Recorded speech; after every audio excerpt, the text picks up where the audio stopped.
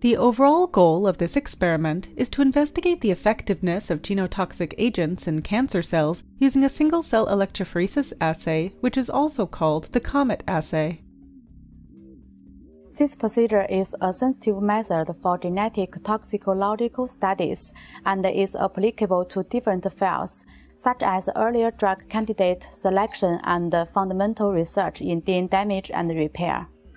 This technique provides a direct way to quantitatively evaluate DNA damage and is efficient, easy to perform, and relatively inexpensive.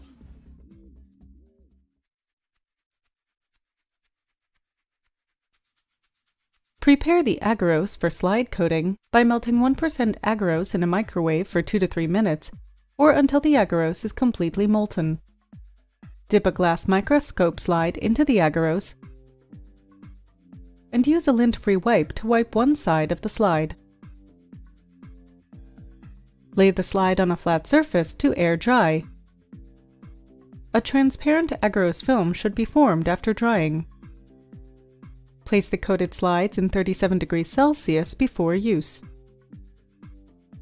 The therapeutic effect of chemotherapy is evaluated in U251 glioma cells cultured in DMEM-HAM-F12 medium, supplemented with 10% FBS, 100 units per milliliter of penicillin, and 10 micrograms per milliliter of streptomycin.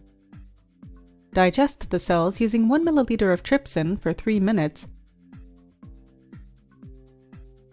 and then neutralize the trypsin using DMEM-HAM-F12 medium with FBS.